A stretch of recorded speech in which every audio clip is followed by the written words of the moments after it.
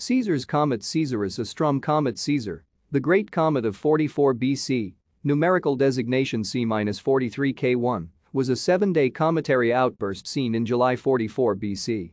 It was interpreted by Romans as a sign of the deification of recently assassinated dictator, Julius Caesar.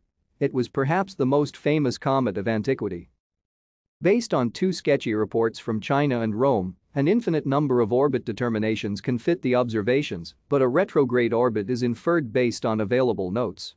The comet approached Earth both inbound in mid-May and outbound in early August. It came to perihelion on May 25, 43 at a solar distance of about 0.22 AU. At perihelion, the comet had a solar elongation of 11 degrees and is hypothesized to have had an apparent magnitude of around 3, as the Chinese report is not consistent with daytime visibility during May. Between June 10 and July 20, the comet would have dimmed from magnitude +1 to around magnitude +5. Around July 20, 43, the comet underwent an estimated 9 magnitude outburst in apparent magnitude and had a solar elongation of 88 degrees in the morning sky. Thank you for watching. Like and subscribe if you would like to view more of our videos.